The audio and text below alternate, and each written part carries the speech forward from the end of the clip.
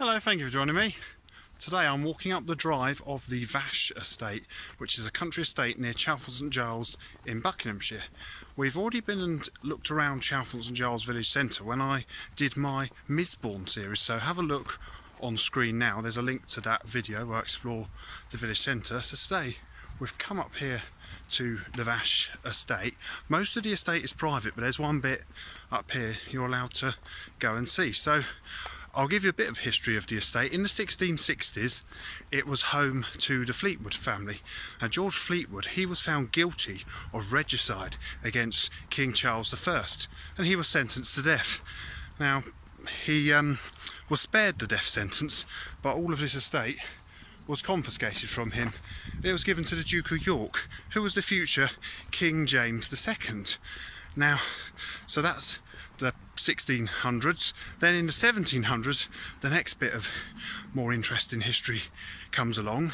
That was where Admiral Sir Hugh Palliser lived on the estate. Now, he was a friend of the explorer Captain James Cook. Now, Captain James Cook came to visit Admiral Sir Hugh Palliser on this estate many times, and then when eventually Captain James Cook passed away, Admiral Sir Hugh Palliser decided to build a monument to him on this estate, and it's that we're coming to see. So what we're going to do, we follow the footpath up the drive up here.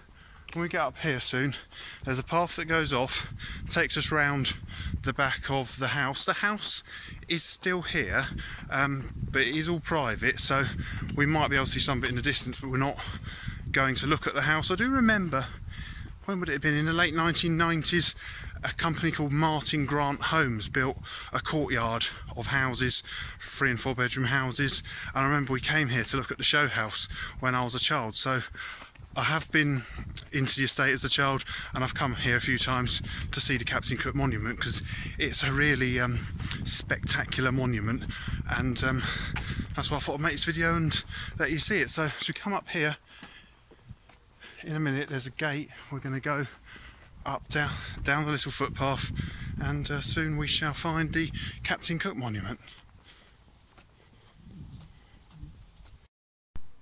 So I've just come through the gate, so it says Captain Cook's monument, so I'm going to follow a little path, and we're going to go and find it. So I'm really quite excited about showing this to you. It's like I say, it's a really spectacular monument. So I'm now going to follow the footpath down here. It takes about 5 to 10 minutes, so I'll show you the monument, or the end of the footpath to the monument, when we get a bit closer.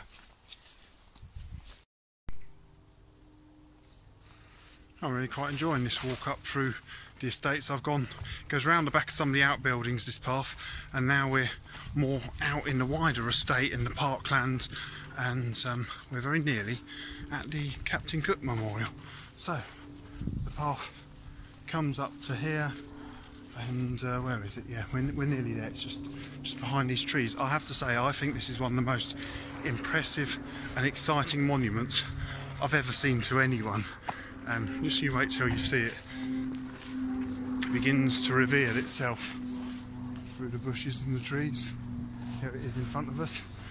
Now, of course, Captain Cook, he did a lot of sailing, so he sailed all around the world. So I suppose one thing that's appropriate is for the monument to be on an island. So they've created this little island, and there's the monument up there. So this pond circles the whole of the monument. There's a little bridge which we're going to cross. We're going to go up to see the monument. Over there, that's the Vache house. That's the closest we can get to it. So let's go up and have a look inside. So, I mean, it's a monument, but it's also a folly. A folly, you know, being a small sham castle. I just think this is brilliant. I've always enjoyed, you know, follies. I love how the fact they're not actual castles, but they're built to look like a castle. So here we are. So we come up inside. This post here, I won't show all of you, but it shows a story of Captain Cook's life. So it's all written in Old English, so I'm not going to read it out, but it's worth having a look at. To the memory of Captain James Cook. So here we are up here on this little island, looking out into the yew trees one way, and you get quite a nice view that way to the Vache. But of course the most exciting thing is you can go up on the roof, so let's do that. You know, I just love things like this, where you can, you know, go up these little steps and onto roofs and enjoy the views. It's really exciting. So we come out here. Here we are on the roof of the Captain Cook Memorial, where we get really nice views over the Vache Estate. So there's the house down there. You can see the parkland around us. It's a really lovely place. It's yeah, I just really like estates and parkland, and I just love it when they have follies and temples or anything on them. But the fact this is a memorial to a historic figure, and you can come and enjoy it, is what I really like. I suppose that would have been one of the farms on the estate once, so I'm just going to let you enjoy the views again.